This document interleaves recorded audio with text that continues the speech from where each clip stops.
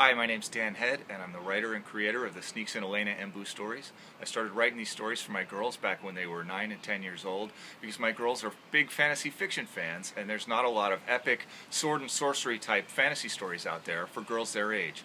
I wanted heroines that my girls could see themselves in, that they could picture themselves out there being.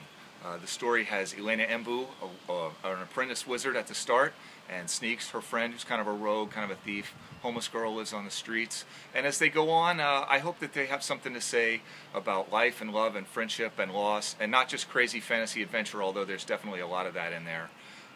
These are stories, as time gets on, they get a little bit more serious, and all I'm asking for is that you give me a chance. Read my work, and if you think it's worth something, pay for it. If you hate it, that's okay. All right, that's all I got to say. Thanks for coming by.